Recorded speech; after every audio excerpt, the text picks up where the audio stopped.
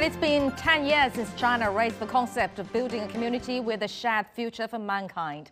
And this idea aims to answer the most fundamental question between conflicts and peace, division and unity, chaos and order. Where should we be heading? That's right. The challenge the world is facing today show that building a community with a shared future for mankind is more than a political solution proposed by China. It's a vision and a wisdom the country offers in a time when only joint efforts can make real differences. And this is CGTN's special forum, Our World. And today we're talking about how this concept was created, how it's developed, and its significance in addressing global crisis. I'm Zhao. And I'm Dongning. And for our discussion today, we're now very pleased to be joined in the studio by Mr. Xia Lu, an associate professor from the School of Marxism Studies at Renmin University of China, and Mr. Liu Baocheng, the Dean of the Center for International Business Ethics at the University of International Business and Economics, and Mr. David Ferguson, a senior translation editor from Foreign Language Press of China International Publishing Group, and Mr. Einar Tangen, the independent political and economic commentator. Thank you very much, gentlemen, for joining us in the studio today. And also joining us online, our former Ethiopian ambassador to China, Teshome Toga Chanaka, Professor Zha Daojiong from the School of International Studies at Peking University, and Joseph Olivier Mendo'o, the African Youth Delegation in China. Welcome to Our World.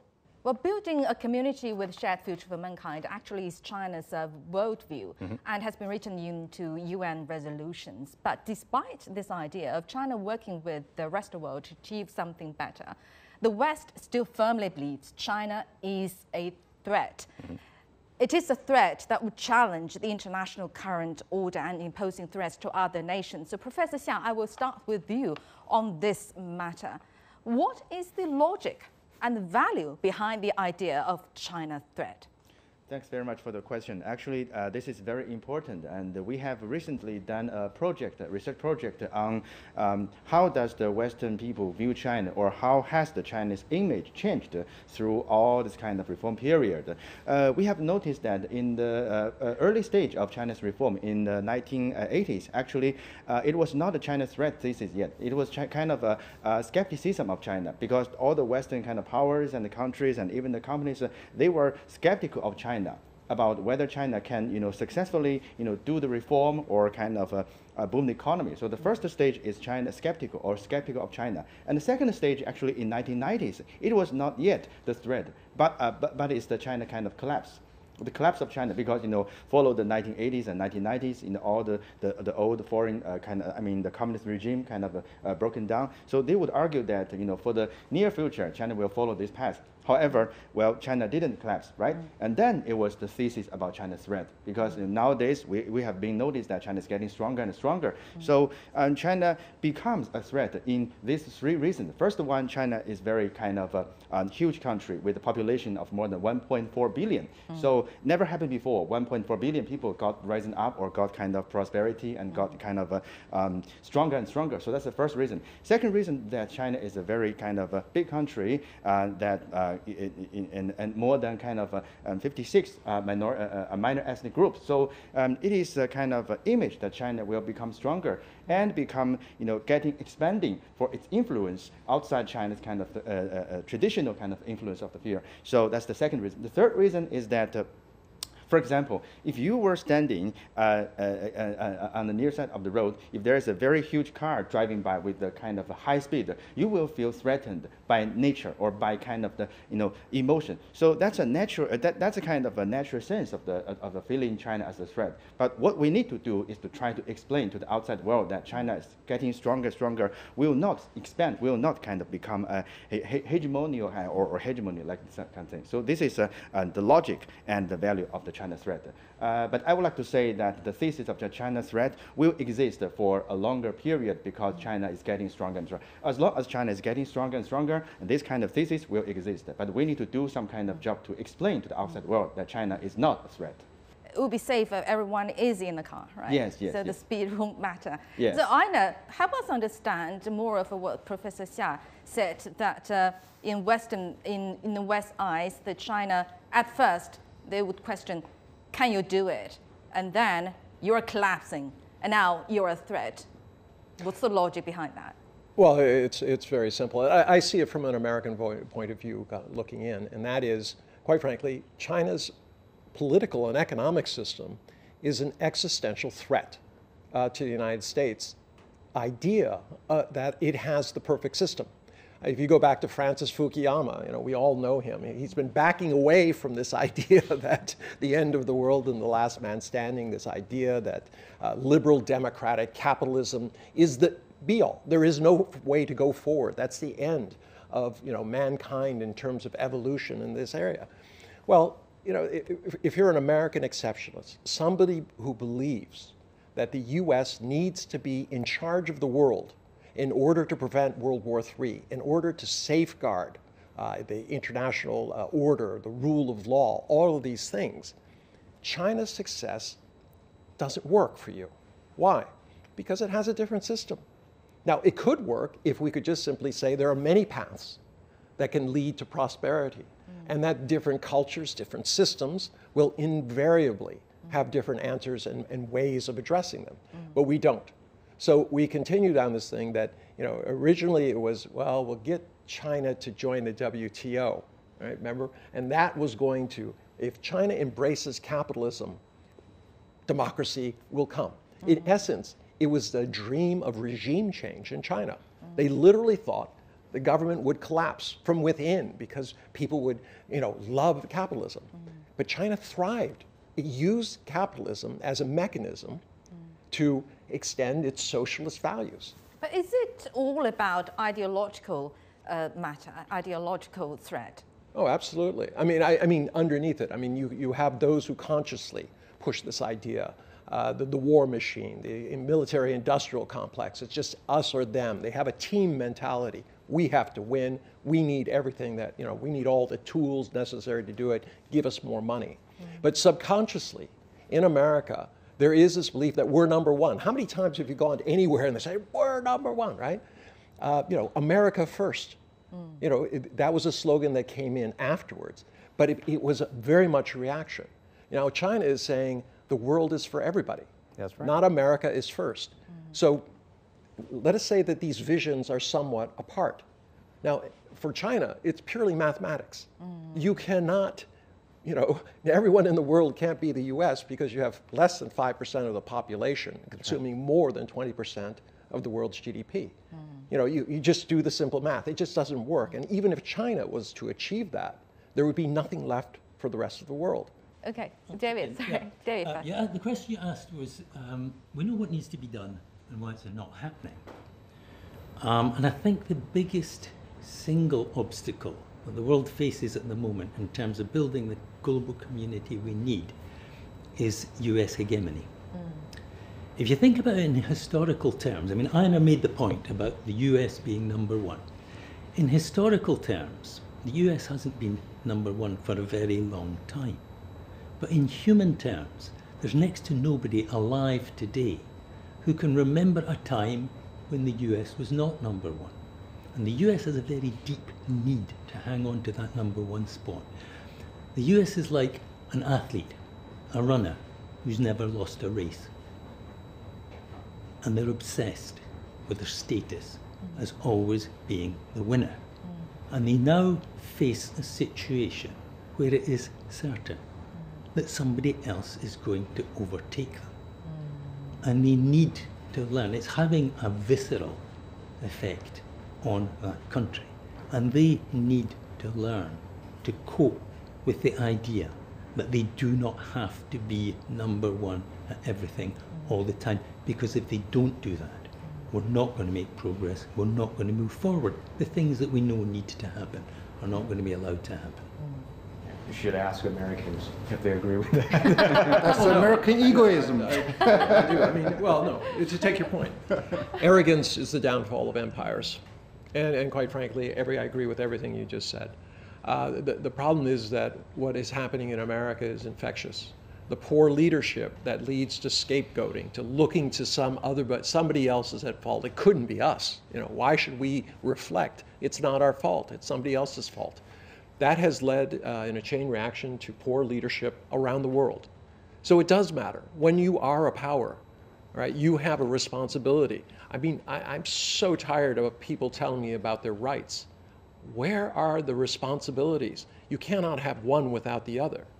The US has no right to rule the world, but as the #1 power, it has a responsibility to do it well. And we're not, okay?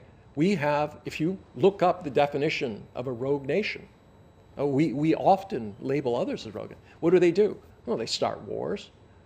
They undermine the international institutions, right? They disregard the rights of others, right? They impose their will on others.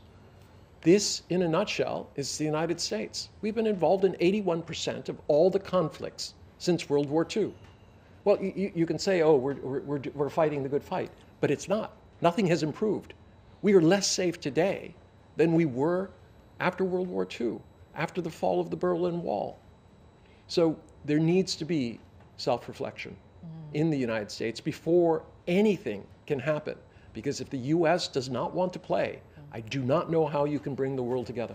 Well, exactly. In China, there's it's a quite long history and philosophy about to call the people with different background and culture background and living experiences, they united together. There's been a long history for that and for this kind of inclusiveness. So, Mr. Zhao, maybe we can discuss that from the perspective of history, and maybe we can start it from the perspective of modern international relationships about how does China ensure this kind of inclusiveness and ability to coexist with other cultures? Well, actually, before we enter this question, I would like to clarify two very similar but kind of two difficult concept with difficult understanding. That is the civilization and the culture. In my opinion, actually, well, different scholars will have different agreement on the concept of the civilization and culture. In my opinion, culture is more of a it's more of a, let's say, a product and this kind of a real thing. But civilization is more broad, and civilization is more generous. Civilization can exist. We can have only one civilization, like a human civilization, the Earth civilization, the solar system civilization. However, within this kind of Earth civilization, we can have a different culture. For example, the Asian culture, the European culture, even African culture. So, in terms of this, actually, in ancient China, the emergence of Chinese civilization was kind of starting to incorporate the different cultures when the ancient China faced all these kind of different culture. For example, we know that the grape was not grown in China. Grape kind of imported from the Central Asia, right? And also the grain, nowadays we eat the grain. The grain does not exist in China for a longer period. And also we know some kind of instrument, the kind of erhu, the instrument, and traditional Chinese music. And all these kind of, even the clothing style, they were coming from the Central Asia and even different culture, different kind of, cultural background. So we can see that the entire, Chinese civilization history is the absorption and adaptation to different cultures into one single or one general or one integrated civilization. So this is how China can show to the outside world that it still has the level of inclusiveness and level of ability to coexist with other cultures, even to generate one single civilization. Professor Zhao, are you as optimistic to think that Chinese and Western culture and values can communicate? Yes and no. Let me say the no first. It does seem that there is that echo chamber, both here in China and in some countries, as you call the West, although that very notion is contested in an academic sense, partly due to the pandemic, partly due to, the distance of travel or the realities of time zone differences. The actual level of interactions at the societal level has been traditionally thin between China and those countries we generally call the West. And over the years, the power of prevailing narratives or simplifying narratives is strong. So we have to be aware of that. It's quite risky, actually. Now, can we get along? I think that there is the yes side. The yes side is that, although earlier our discussions, commentators mentioned realization or self-recognition of the notion of exceptionalism. Mind you, there is a good deal of that in every society and every culture. And that very realization opens the window to, let's say, self-learning, self-reflection, and that self-reflection can lead to, if not change, moderations of what we usually call harsh views or attitudes. In the totality, I wouldn't view the rhetoric that paints China as a threat that alarmingly. I would treat this as an invitation to greater efforts to communicate and to understand, appraise, and appreciate, and most importantly, to self-reflect. That holds true for China. It also holds true for those who may be waving their fingers against whatever they define to be China. There have been great deal of efforts in achieving that, in achieving inclusiveness, in achieving unity. Olympics, for one, is a good example. It's a good example, a great effort in doing that. And I was at the closing ceremony of the 2022 Beijing Olympics and Paralympic Games. I was the on-site announcer, and that's why, David, your tie seems very familiar to me. Yes, I'm wearing with great pride my Winter Olympics tie. I was actually invited to the opening ceremony, but I also spoke on a couple of occasions to the staff organising. About what? Well, I spoke to them about international communication, and I was rewarded with a tie in exchange. Right, talking about international communication, actually we noticed one more word was added to the original motto, stronger, faster, and higher. That's right. Together. It's a new one? Yeah. It's a new one. It's an involvement. What do you think is the purpose of adding that one more word, together? Well, interestingly enough, there's also the slogan, building a better future together. Right. And I actually participated in the discussion which led to that slogan being selected. There were a number of options, some English, some Chinglish, but I actually helped to devise the slogan. But what you were saying about young people, I think is really, really important in terms of the concept of a global community. Because young people are the future, and young people are a very important demographic. And one of the things that China has to learn to do is to engage with people on a human level. And they should specifically target young people, because apart from anything else, young people have not spent many years hearing negative stories about China. So they're more likely to be open and they're more likely to be positive. Now, what are young people interested in? They're interested in music, they're interested in fashion, and they're interested in cool sports like snowboarding. And what does China have now? They have a group of people, successful young people like Sui Ming and Gu Ailing, in a field that young people around the world are interested in. So I think that is a key area, that sport and events like the Winter Olympics is a key area where they can play a part in communicating positive messages about China to receptive audiences. Now I want to turn to our online guest, Teshome. We're talking about as the Olympic Committee has been putting together into the motto. How do you see this kind of evolution and changes? Well, thank you very much for having me on the show, and the views I express are mine. I think the concept of building a community with shared future together is a very important concept because no one country, big or small, in China or USA, can shoulder the current challenge humanity is facing. That's why I think building a community with a shared future together is important. I want everyone to look at the concept, the merit of the concept and the content of the concept rather than the messenger. I think we should look at the message because in the last 10 years, we have faced so many challenges. And I believe that we are living in a very volatile, complex, and unstable world. And what we need to do together is to really have an inclusive process where we can address all these challenges. And that can only come if you have, I think, unity of purpose. That can only be a reality if we work together. Of course, it is not easy. It is easier than done, but we have no other choice, I believe, because the current type of the problem we are facing, including the pandemic we went through, required global cooperation. And the global community cannot be built only through competition. I believe that there should be competition, but at the same time, there should be cooperation and solidarity. And the concept of, I think, building a community with shared future clearly signifies the importance of solidarity and cooperation. That's how I look at it. That's right. So, Joseph, are you with us?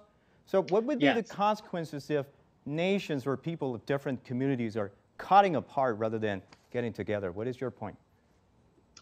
From the youth perspective, I think it's very problematic because when we look at the biggest picture, we see that now people are more connected. From the young perspective, working together is actually the future. Is actually everything for us. You mentioned a variety of topic a while ago, like going to the Winter Olympic and everything. All that were good news for us because we've been actually restrained for 2 to 3 years. So communication among people, I'm referring to down to earth communication, have been actually restrained ever since the pandemic broke out. So to resort to conflict or to resort to any kind of conflict of any sort is actually very problematic, and especially for me coming from Africa, where the population is extremely young. So I think throughout, just to link up with the main topic, which is the community, building up the community with a shared future. Throughout my experience here in China, I actually learned that since ancient time that some have mentioned, like Chinese always held a say going, all people under the heaven are one family, and all the people are brothers, and we share the life of all creatures. And this actually resonates with the African perception of community and life. We call that in Africa Ubuntu. So that's why we are very actually inclined, the young population, when I say we, I say the youth, is very inclined for partnership, cooperation, rather than conflict. Indeed, such kind of education, especially into the younger group, the young people, is very important. Talking about the future, I'm very much into the sci-fi works recently, a big fan of Liu, you already knew that. And the hit movie, the recently very hit movie, The Wandering Earth 2. By the way, who saw that? Raise your hand, please. Yes. Professor Xia saw that. For those who didn't see it, don't worry, no worries. We're going to give you some rough ideas of what the movie is about. Lieutenant Colonel Liu Baocheng, please head to the hibernation chamber immediately. Most 人类能活下来。 2044, the space elevator crisis. Oh my God. 2058, lunar fall crisis. 2075, the Jupiter gravitational pull crisis. 2078, the solar helium flash crisis. In order to survive, great efforts and sacrifices were made by men. Men are in awe of the history, yet despise the future.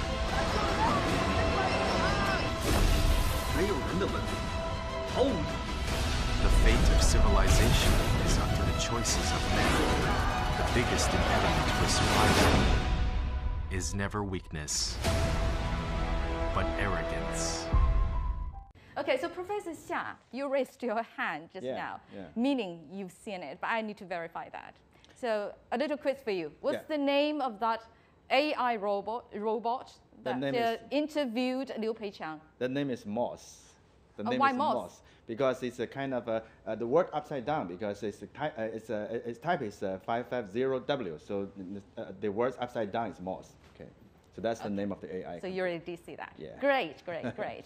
So what impressed you the most when you're watching a film about human beings facing the extreme kind of disaster together?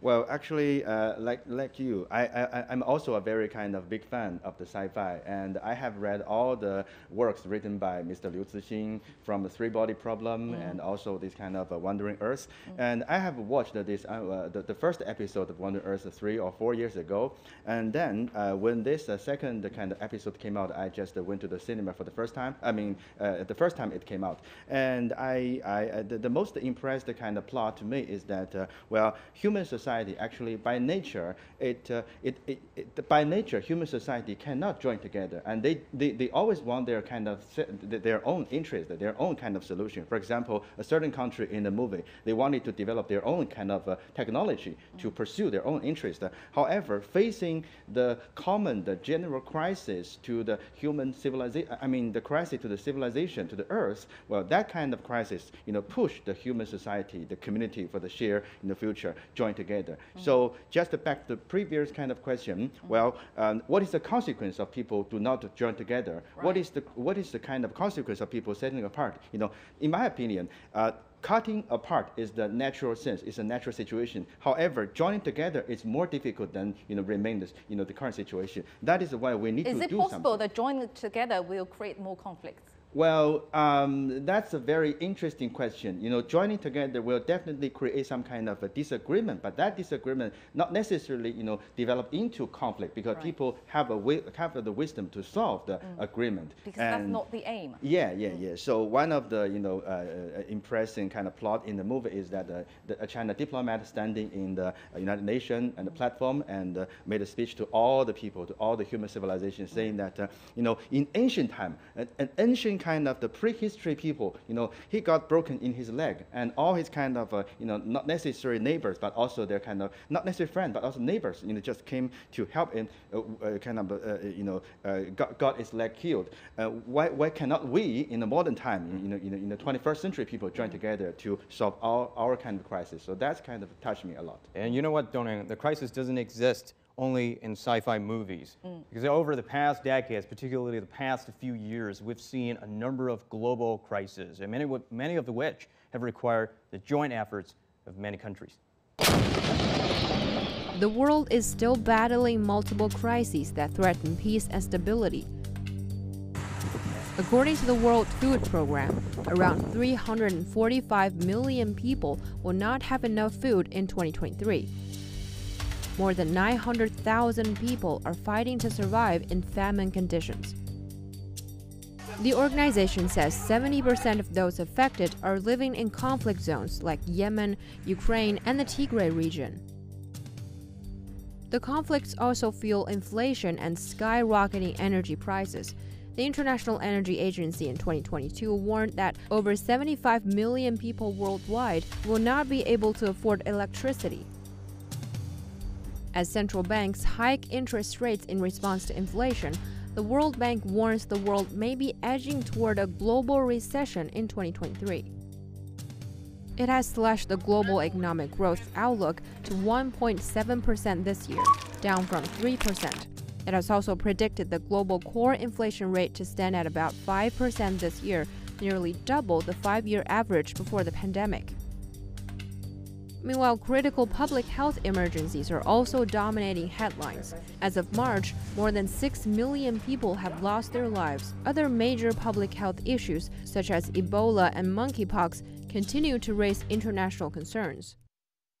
As now we turn to Professor Zha. So why are we seeing such global crisis now? And do you think the conflicts are intensifying during the past decade? So conflicts are not really bad.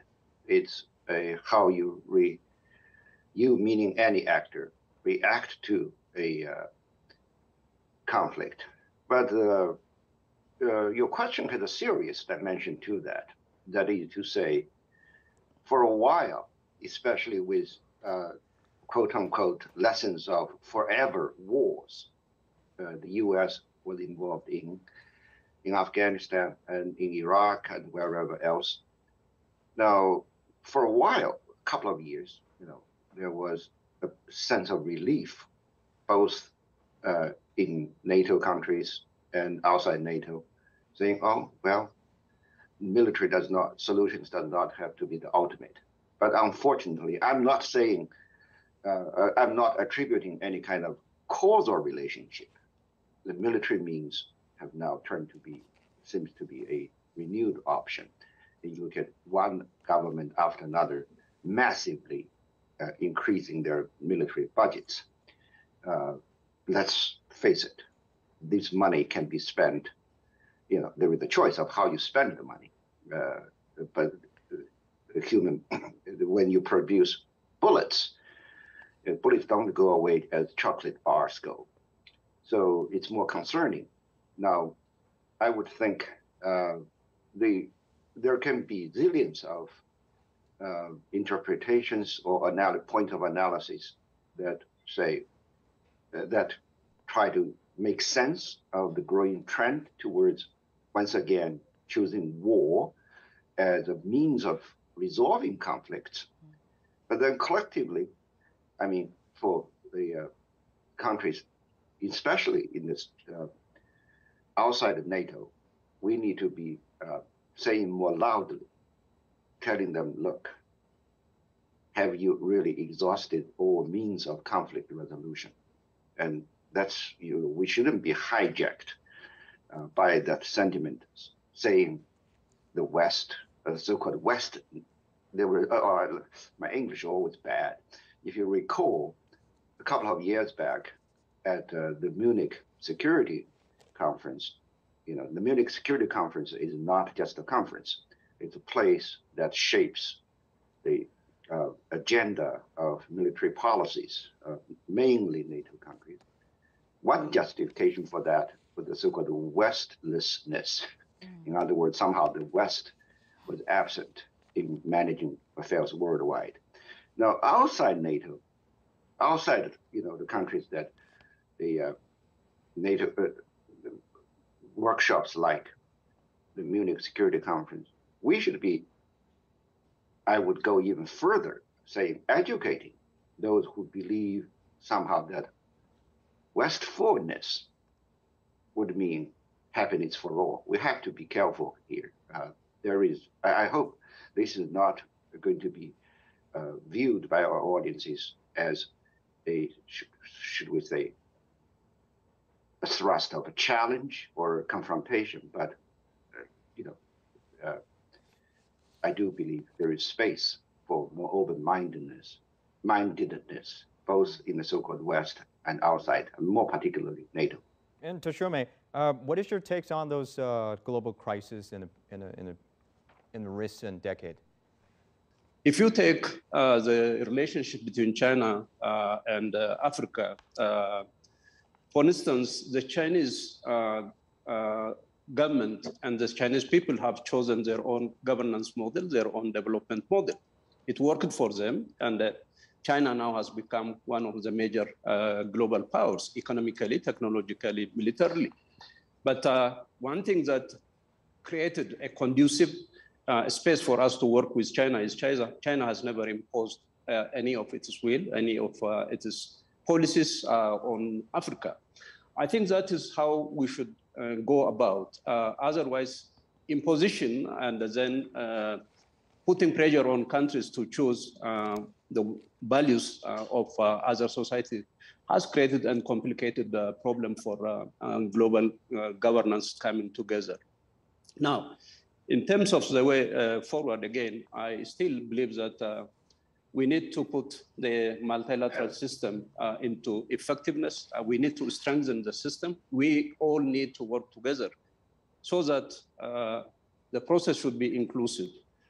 We had just the AU summit here in Addis Ababa, and one call that all leaders have made that Africa should have a place at UN Permanent Security Council because a continent with 54 member states, a continent with 1.3 billion people, and a continent whose agenda has always been tabled. Most of the tabled at the UN Security Council does not have representatives. How can we really work together as humanity so that we can all participate, we can all contribute?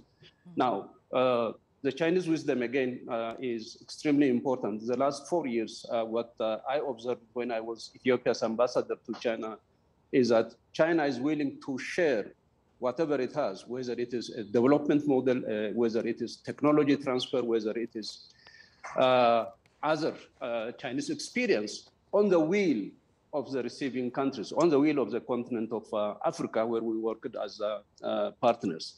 This is very critical, and I think we have to have an open line of dialogue. We have differences, there is no question about that. And we are not envisaging a world without difference. But how do we manage our differences? Through respect to one another, through dialogue, through communication, avoid and stop imposition or of your own wish on others. I think those are very fundamental principles that we can live as humanity. And then certainly we have a future to share, not only for us, but for our children, for the coming generation. And we have a responsibility to work together. Right. And Professor Zha just said the conflicts are not necessarily completely negative. And I think crises are not necessarily completely negative either, because especially Chinese believe there are always opportunities in crisis. That's why we always say 危机, That's right. opportunities in crisis. But one of the gigantic common crisis we're facing right now, Professor Liu, is the climate change issue, the climate issues. And that's actually an opportunity at the same time that can bring all countries sitting down at the same table to talk about it, right? Peacefully, maybe not very peacefully, because there are gigantic differences on this matter as well. So are you optimistic to see that problem being solved? Well, as a researcher in philosophy and ethics, I would say, okay, you know, human beings are really the young species on this very small planet. Yes. And they are born as community animals, so therefore they need to hug together and work hand in hand.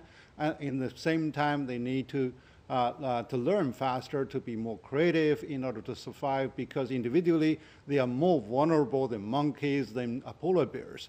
And so that really set the notion of togetherness, you know, as we have discussed. But in the meantime, human beings are more greedy than any other animals, because they always wanted to possess more.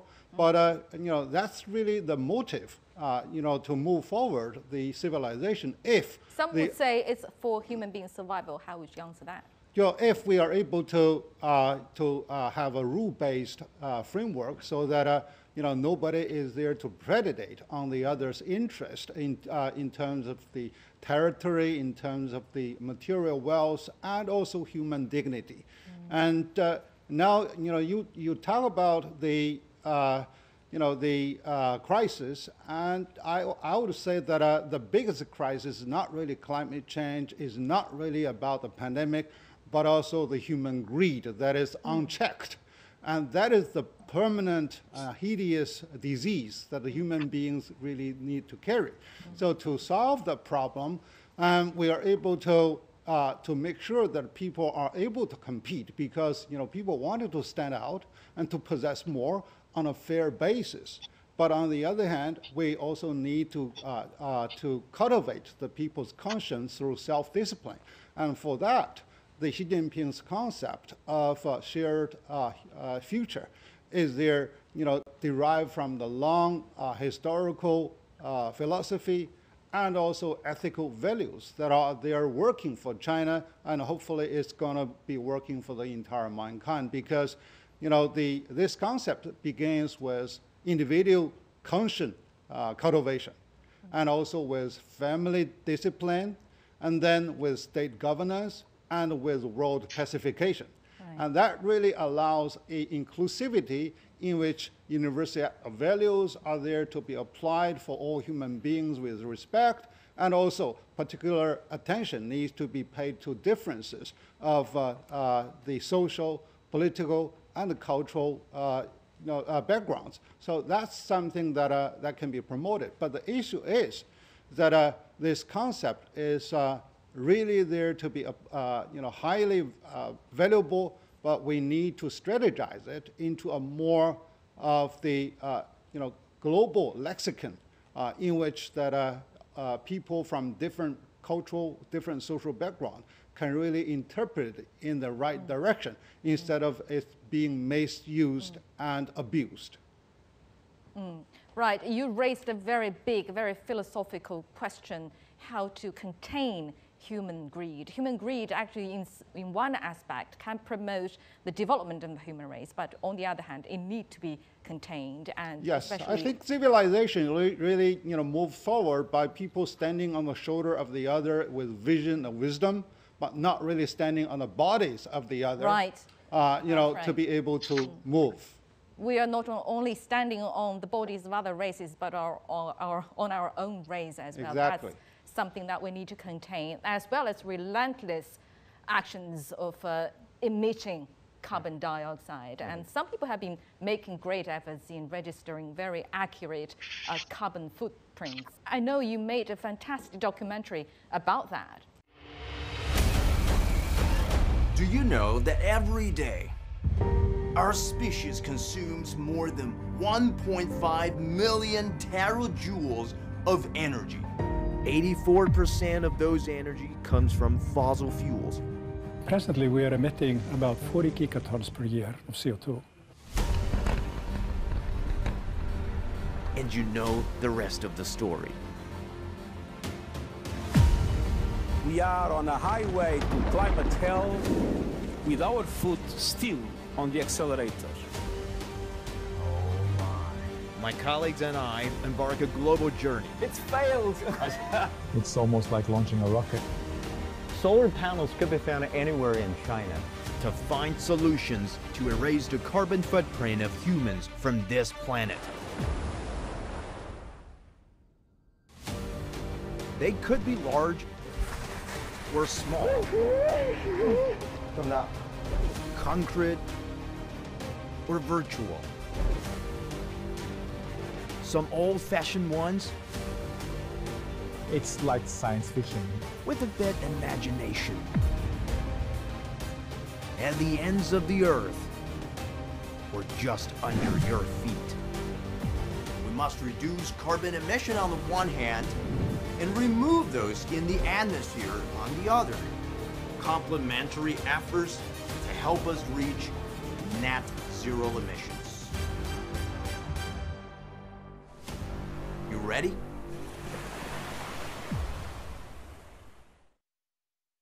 That's right. It's called Human Carbon Footprint. And, well, I didn't expect that would be the guest today. I thought I'm the host. So thanks for having me. Well, You're welcome. Well, that's a phenomenal journey to make the films like that, because this film is talking about a very buzzword last year about carbon neutrality. It was the big words, popular, so popular that everybody was talking about it. If you ask persons on the street, have you ever heard of carbon neutrality? Well, in Chinese, it's 碳中和. Have you ever heard about that? People would say, well, yeah, we heard about this. And with specific numbers as well. That's right. But people have been confused about this term because when we're talking about carbon neutrality, we're talking about net zero emissions. But many people thought, okay, that means a zero emission. They would confuse these two terms of people about, well, maybe we should get rid of the fossil fuels completely and emitted nothing at all. But in the near future, it's impossible. Maybe in the future, it will become possible when we successfully control the fusion, which we'll talk about that later. But in the near future, we still need to use the fossil fuels. But the question would become how we can reduce the use of this carbon emission.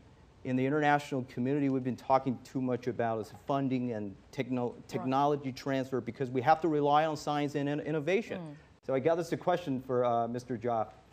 So what is your take on how we can reach the carbon neutrality? And we've been talking too much about funding issues and technology transfer issues on the international community. But why this becomes the biggest obstacles on the way to deal with the climate change crisis?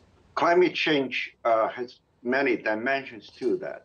What you have just mentioned summarizes more of the recognitions by scientists and those who campaign on behalf of protecting the global environment.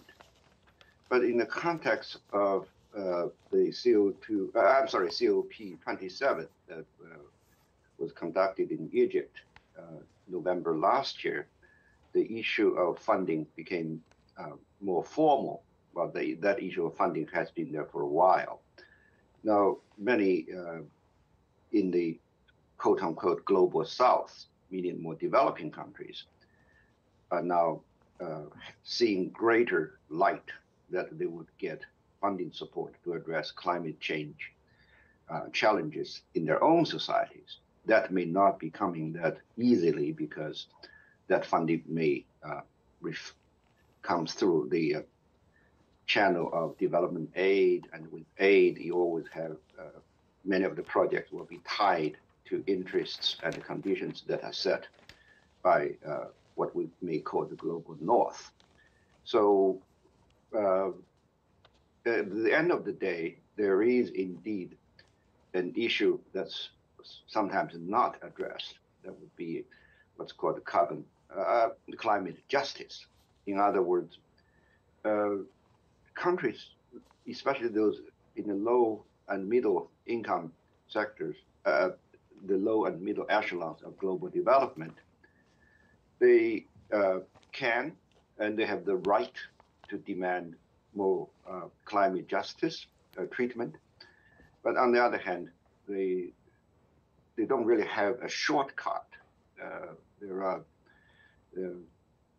are opportunities here, and that opportunities, how those opportunities should be marketized. In other words, how those opportunities should become a new venue for transnational companies to profit from. That's a real question to address.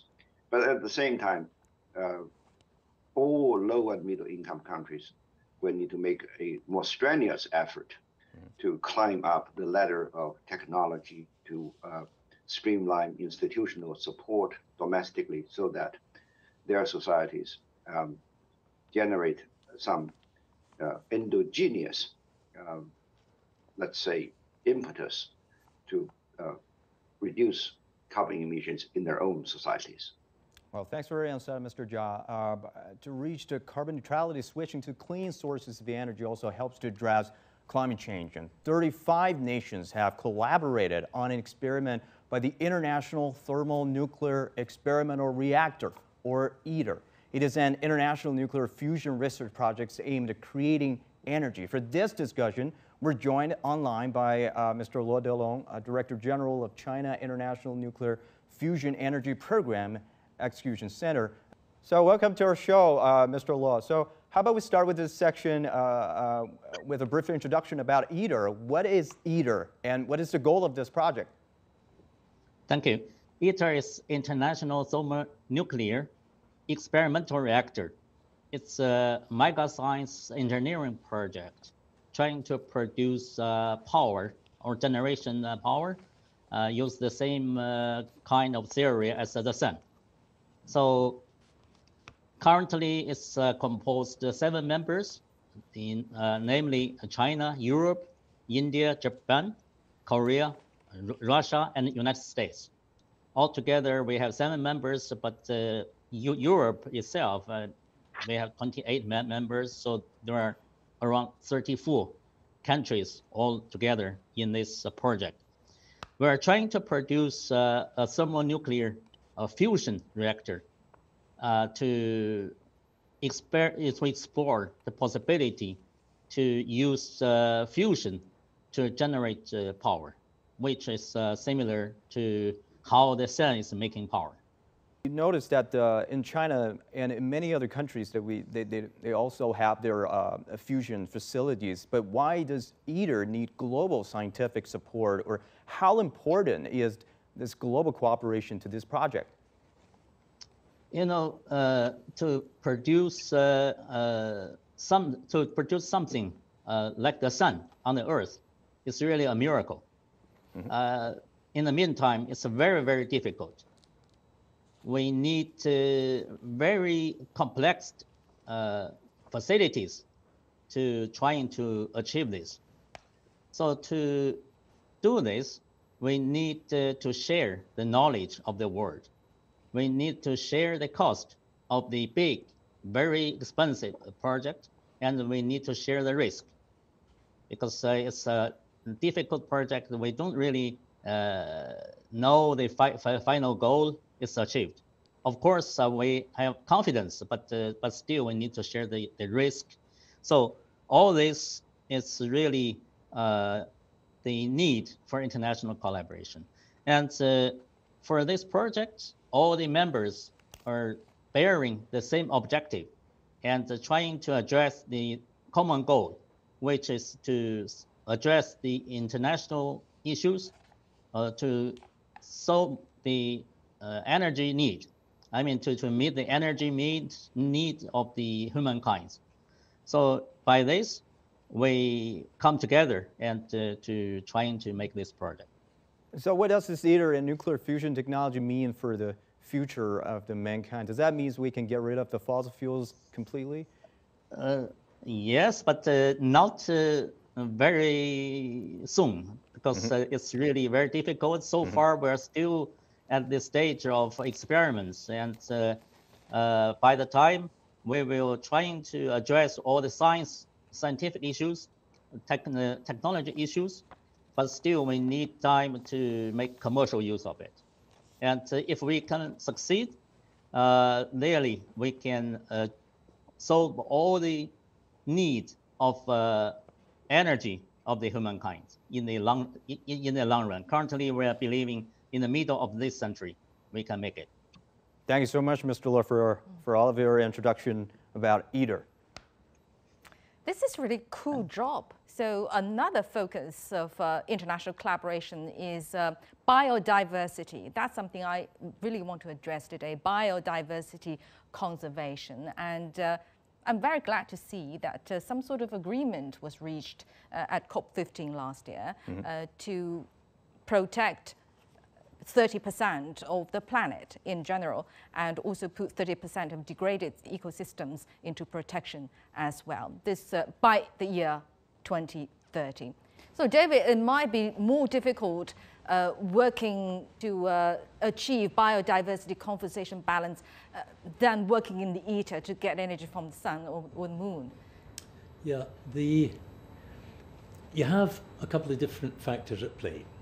You have an environment, and you have a thing called the ecology, and the ecology is the interaction of organisms within an environment. You need a healthy ecology to protect the environment, and you need a healthy environment to protect the ecology. One of the critical elements of ecology is biodiversity.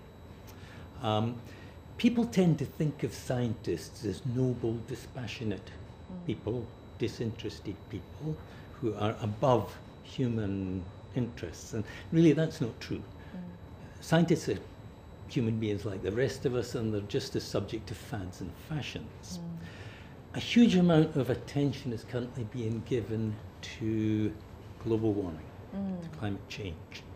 But within the biodiversity issue, there's one specific problem, and it's insect die-off. There has been a massive decline in insect populations, and it's already happening. Insects are critical to biodiversity, they're critical to the existence of vegetation, they are critical to the food chain because they're right at the bottom of the food chain. And it's not getting enough attention. Now, it's something that needs to be addressed as part of the global community of shared future because it's worldwide. It's affecting developed countries, it's affecting virgin jungle. Why am I talking about that in this specific forum? Because China needs to take the lead. China creates more scientists in relative terms than anywhere else in the world. And given the scale, that means in absolute terms, China is creating a far greater number of scientists. Chinese culture is a more rational culture than Western culture. So I would hope that this is a particular problem that China will pick up on and China will address, because frankly, if this problem, which is already here, is not addressed, we can actually stop worrying about how hot it's going to be in 2050, because there isn't going to be anybody left to be hot. So from a biodiversity point of view, from a global community point of view, there are important things that can only be addressed globally and must be addressed as a matter of priority. Right. And Mendo, what's your point on biodiversity conservation, especially in a continent of Africa? What more efforts and help do you think Africa needs in terms of that? Okay, I totally agree with the last guest, because biodiversity is essential for, we know, the processes that support all life on Earth, including us, human. And they are actually, also, we have to mention, it is true for Africa or for anywhere else. There are some areas that are actually neglected, as I totally agree with the last guest. We have, for example, pollinators, like such as bird or bees, or the last guest mentioned the insects, that are actually estimated to be responsible for 1/3 of the world's crop production. So without those actually pollinators, we would not, for example, have apples or cherries or blueberries and many other things to we eat. So human, we depend on the services ecosystem provide, like fresh water, soil fertility and stability, and food and medicine. If I'm referring to Africa, for example, I would take the case of Kenya's Lake Turkana. It is one of the world, if not the world's largest desert lake, and it has a habitat for, it is a habitat for a variety of wildlife, including birds, Nile crocodile, and hippopotamus, and it is a source of food and income for about 300,000 people.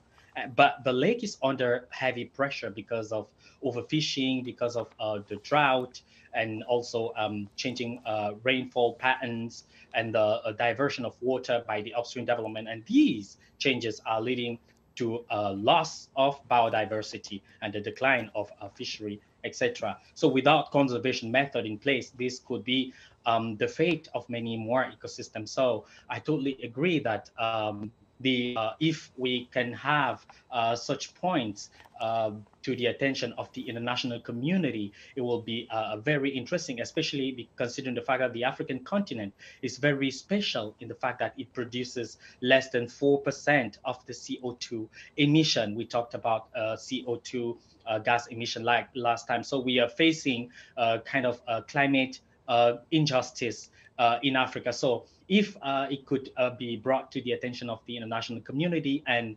Africans as African leaders kept putting to the table, if African can also have more seats when it comes to the UN Security Council or relevant platform, that will be helpful. But overall, it's still a task that can be completed together, like hand in hand. It is becoming a global issue. Well, I think we all understand the significance of protecting biodiversity as well as protecting our climate and environment. Everybody knows that. It's a universal idea. The problem is the solution. Right, and we've been covering the COP15, we've been covering COP27. No matter if it's for biodiversity or climate change, we understand this. The biggest challenge is about solution, and people has been fighting for this. Well, I think the biggest challenge and obstacle is still about sharing. They need to share about funding. They need to share about this technology. The developing countries asking the developed countries to transfer their technology, to transfer this fund, and also on the COP15, we realized that this COP15 requires all of the parties to share the information, like the digital information about genetic information, and they want to share this because some of the certain genetic code of some certain plants can produce billions of dollars each year for the pharmaceutical companies, and those information are coming from the developing countries, but the profits stay in the developed countries and those big companies, and that's the big issue. So Mr. Liu Baocheng, I want to hear about your takes on that. Yes, I think the awareness is already there, from the upper class to the bottom line, but skills are not really there to match what is really required for the ecological protection.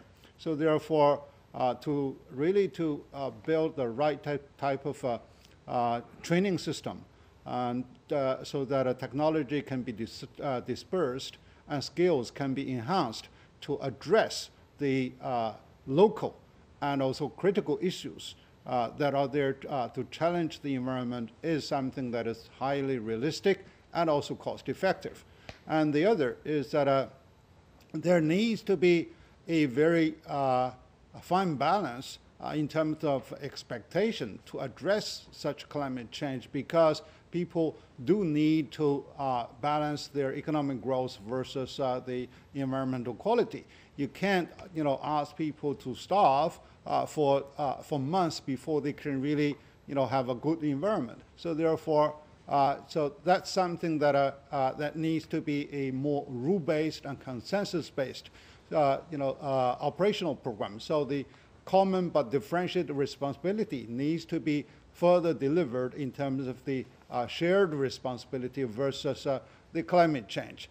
And then also that the world need to work together to really to restructure the economic pattern in which China is really playing a pivotal role. So the world begin to blame China as the biggest carbon emitter, but China is operating the world factories. No, Americans are really they're willing to make shoes, doing those garments and even making TVs, or Europeans are the same. Actually, we export more than 90% of our solar panels to Europe, to North America. So therefore, when China is really supporting a cleaner environment and higher level of lifestyle, and so China needs to be sympathized and also supported in its entire program towards the carbon neutralization and carbon peaking program,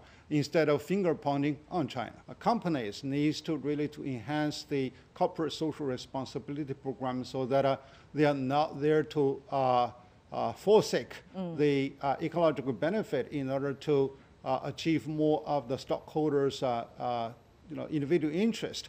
And on the other hand, we also need another CSR, which is the social citizenship responsibility, in which that everyone will be there to be respected and also pay the right responsibility in terms of consumerism and also in terms of their the care about the earth in individual life and also in their communal life.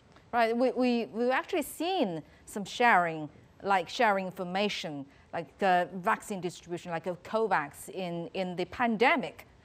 COVID-19 actually is a common crisis, maybe less than the helium and flash, but more or less the same. So in terms of dealing the pandemic, Einar, how would you reflect the global effort on that? I give about a D-. D-? Yes. I mean, China was castigated for doing probably what, in 6 months from now, you're going to be able to look at excess deaths over a 3.5-year period. And you're going to look at the economies. And you're going to see something very simple. China did very well. Another existential threat for countries that didn't do well, whose leadership was basically out to lunch, more interested in populism than actually the welfare of their constituents. So right now we have this situation where hundreds of billion, over $100 billion was found to prosecute a war, a conflict in Ukraine. Yet 50 billion was out of reach. That would have been a game changer if you had inoculated everybody at the very beginning. Trillions of dollars in lost economic activity would have been saved. Millions of lives would have been saved. Yet, I don't agree that we're rational. I'm sorry. I don't. I mean, it is irrational. We had the rational option. And what happened? You saw people playing politics. Now, I just wanted to add a couple of things. One, shared values does not mean, all right, as far as I understand, homogenized values. China is not trying to get the rest of the world to adopt Confucianism. And I think that has to be made very clear. What they're saying is that we have basic values, human values, that we should share and cherish. And we should work on that basis. In terms of conflict, there's always going to be conflict. The last 5,000 years of recorded history have shown us that human beings haven't changed. The enemy is the person we see in the mirror. It's our better natures versus our worse natures. When you talk about greed, I automatically thought of Exxon. In the 1970s, they knew global warming was there. They had confirmed it. All their scientists were saying it. Well, not all. I'm sure there's one who's willing to say no. But they buried the reports and went forward. Why? Because it was good for them. You know, one of the elephants in the room we haven't discussed is population. Population is expected to increase by 50%, over 12 billion before, quote, it tapers off, quote, naturally. I don't understand how that's going to happen naturally. I mean, right now, we are having tremendous problems with everything that you have been thinking. And what is the root cause? Overpressure due to population explosion. Why do I talk about it in terms of greed? Because of the classical idea economically that rising populations lead to bigger business, more profits, right? But it's killing us and our inability to do that. I'm not saying that we will act rationally, but I'm saying that shared values to me is about our better nature trying to put our worse nature in check. What are your thoughts, Joseph? Well, I totally agree. And it totally resonates with Africa as well. When we talk about vaccine distribution, you will see that there are a lot of, I would say, asymmetries, because Africa as a whole, or African countries as a whole, haven't yet received actually a greater percentage of a vaccine. When I say Africa, I say, African people. And for me, I still keep a lot of expectations, because if we are to rate now what is happening now, I think it is still a lot questionable, especially when it comes to the fact that we haven't yet learned, from our past, from whatever happened in the past. And I refer to, for example, if we take the Africa case, the Ebola crisis, the HIV case, and the yellow fever, all those, we've been through all those, I would say, crisis. And when it comes to the Africa, we also had problems with vaccine distribution. And now here we go again with a new crisis, COVID-19. And so I still, I go with the last guest, sharing, but less also, because everything is already profitable.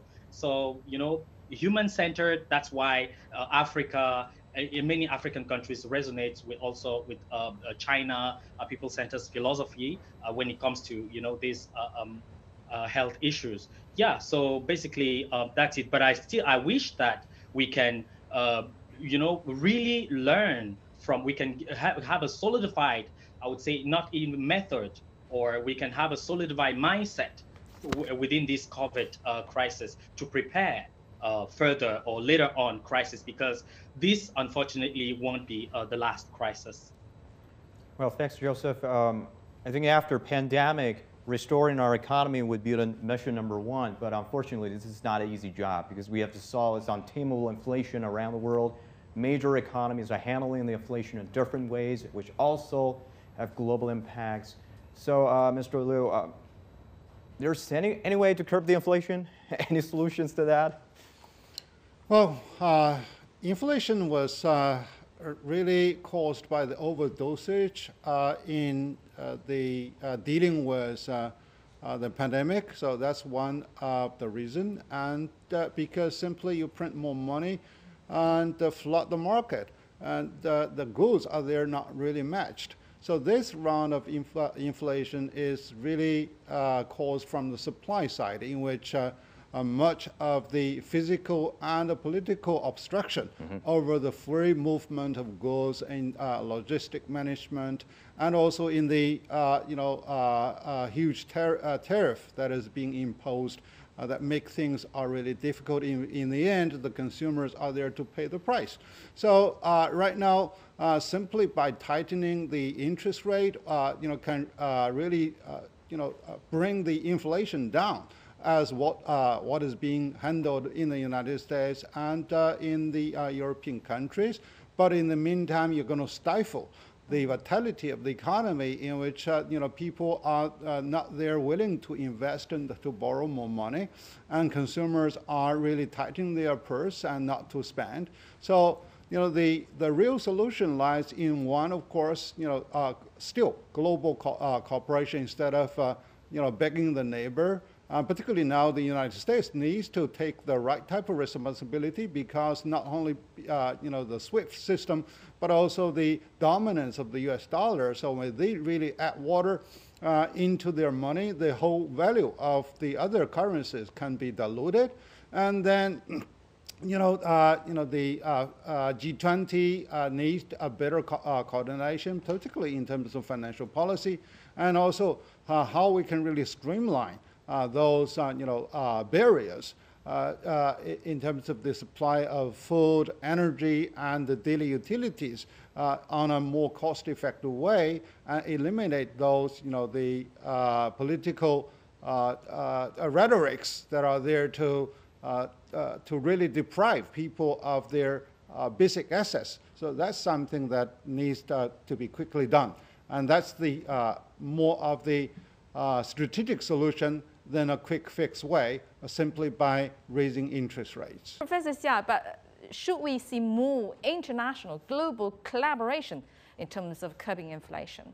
We're not seeing quite much right now. Yes, of course. And just now we've talked about a lot of global crises and different crises. Actually, we can have a basic categorization of all these kind of crises. When we talk about crisis, it means that something goes wrong or something is wrong, right? So basically, I have a 3 dimension to help us to understand where does this crisis come from. So first is the fundamental or foundation, basis. And the second is the leadership or organization or institution or regulation. And the third one is the governance or issue or agenda or basic policy. So we can say that if we can get clear about why, what kind of a crisis is, or what kind of problem is, we can have a very particular solution. For example, the economic recovery or recovery of the global economy. In my opinion, it does not necessarily mean the international economic order is wrong. Actually, it is about the people's governance, or some kind of the politician or statesman's kind of the personal choice goes wrong or went wrong,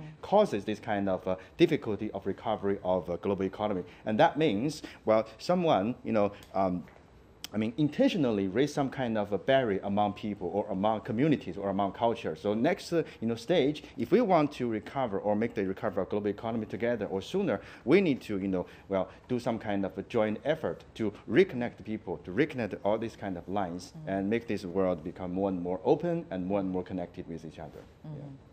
But before that, we still have lots of challenges to deal with. We're also witness to global challenges that threaten food security in the Black Sea last year. UN Secretary General Antonio Guterres commented on the crisis, saying, quote, "Ending hunger is within our reach. There is enough food in our world now for everyone if we act together." So, gentlemen, if we have this capability to produce enough food, why we're still seeing so many people are suffering from hunger? Maybe we can start from... Well, look, there's a lot of things. First off, you had a major disruption. When Russia and Ukraine went into conflict, that just completely threw open, changes in the way that food, first off, availability. Second, the rerouting food to the extent it could be. The last part is fertilizers. And this is something there's going to be a delayed reaction. In Europe, it is expected, regardless of climate change and heating up and things like that, that you're going to have between 5 and 15% less yield because they didn't get the fertilizer they need. And those are other issues. So this coming year, it's going to be tough because they just didn't get it. So yes, we can produce enough food, but getting it to the people is another thing. In India, they produce tons of food. And guess what? A huge percentage of it rots because they cannot get the food to the market. That's right. All right? They don't have the infrastructure. China has said repeatedly, well, to get rich, to do well, build a road. And this is true. It's a very basic idea. It's not something that should be controversial. It is not about creating debt diplomacy. It is simply about allowing people, all right, to have a fairly decent life. But unfortunately, politics over and over again, greed, special interests. I mean, they're not going to allow this. And if you talk to them, I know some of these people, these captains of industries, I said, you know, come on, really? Is this what your thing is? GMO is you can make billions of dollars off the backs of people who can barely feed themselves? You don't allow them, they have to buy the seed from you, you control them. Isn't this a security risk for them? Isn't there a possibility of disease breaking out and doing that? Well, you know, that's just, you know, look, we can't change the industry. Our competitors are out there. If we don't do it, they will. This attitude is what really hurts humanity. So I just sort of keep nodding his head when listening to Einar's answers. So what's your thought on this matter? Definitely, I totally agree. Especially, you know, I can relate that from the you know, African continent, because conflict is actually keep remaining or remains the number one key driver of acute food insecurity. But we can produce a lot. You know, we all know that in Africa, you know, conditions, all the conditions are, you know, made to produce actually food for, we are now 1.3 billion, you know. So security, if we look at the numbers, we'll see that more than 70% of people experiencing hunger live in areas afflicted by war and violences. And then we also have the economic shock, right? We had a total of, for example, 30.2 million people in, you know, in various African countries, which actually were in crisis, and worst level of acute food poverty were actually noted from 2021 to 2022, and, you know, reflecting actually food prices, soaring food prices due to global economic recovery from COVID-19, we have to say that, and high inflation that was mentioned a while ago. But also, I think another fact is linked to climate change.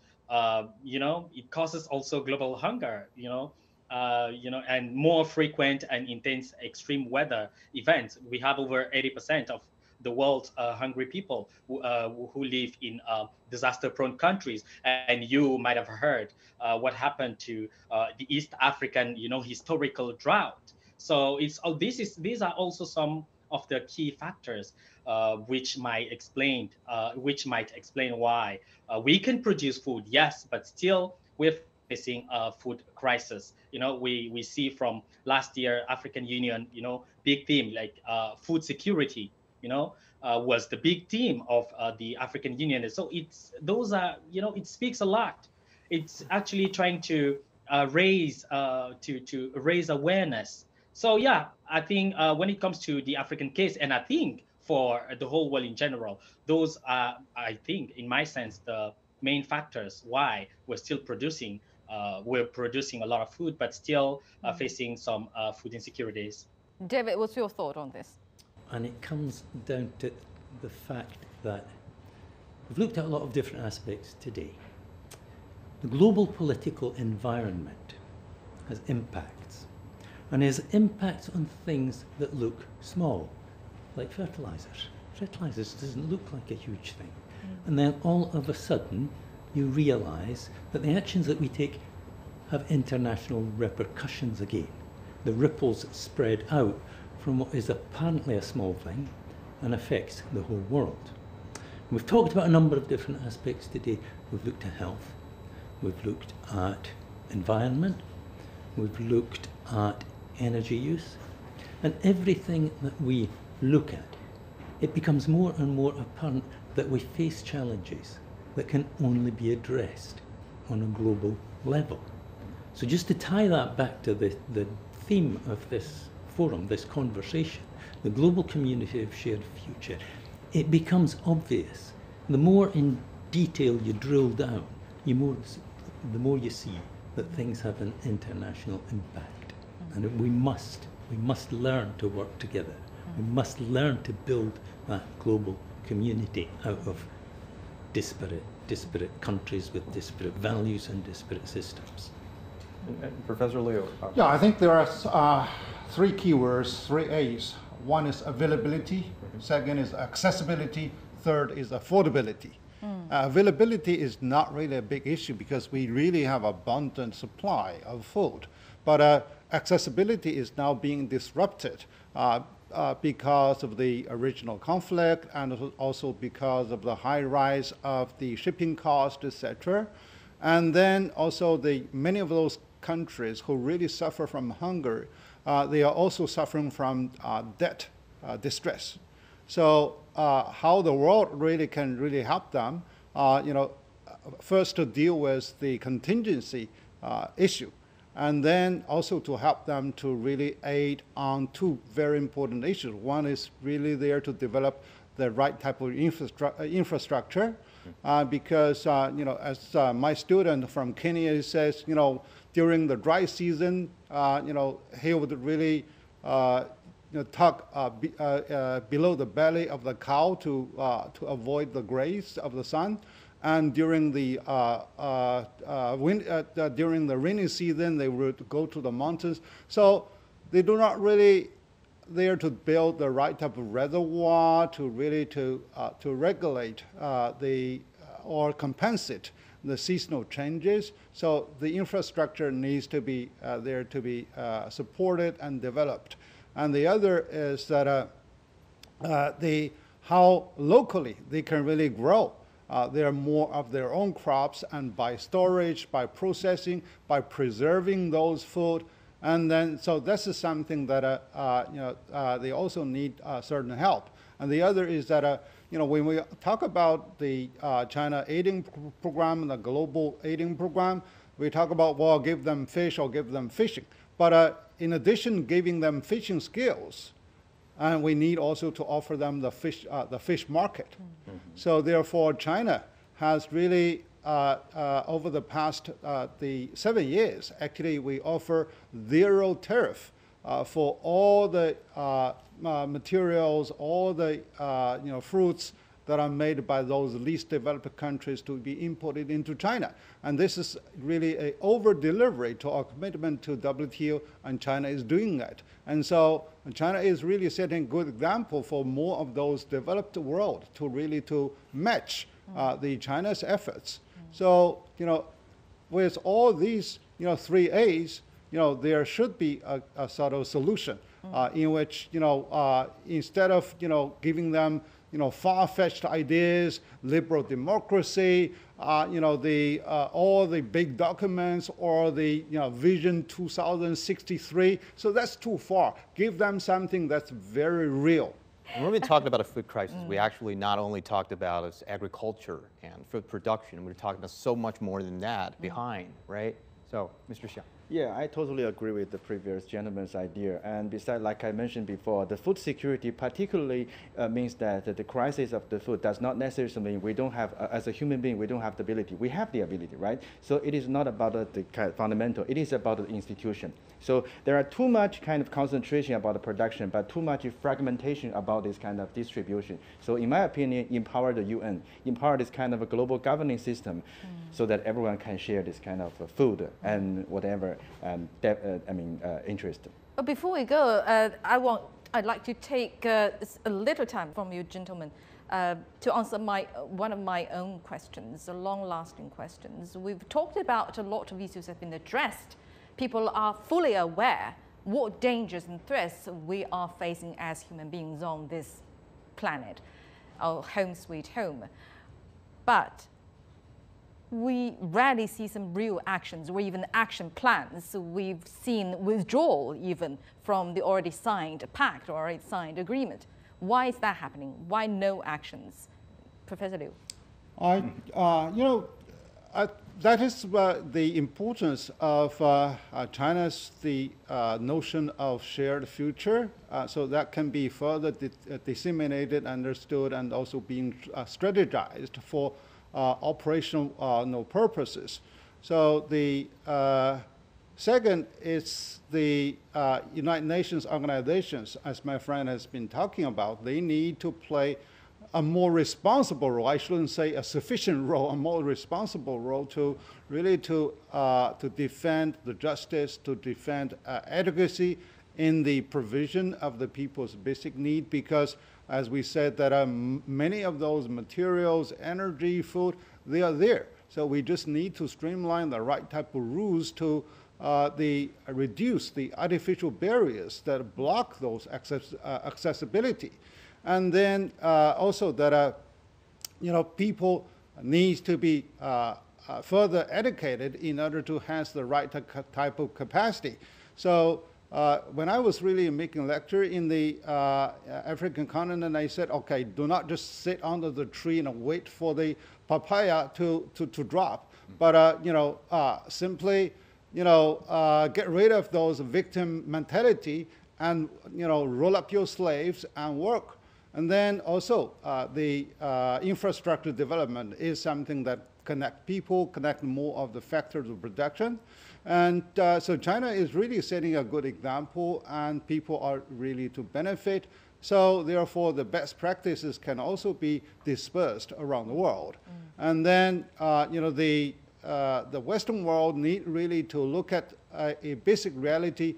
The world order is really on a rapid change, and the comfort by imposing stereotype onto other nations will be the already past history. So therefore, respect the self-determination, and also respect the individual cultural traits by working together, so we are able to find more solutions than problems the humans are really facing.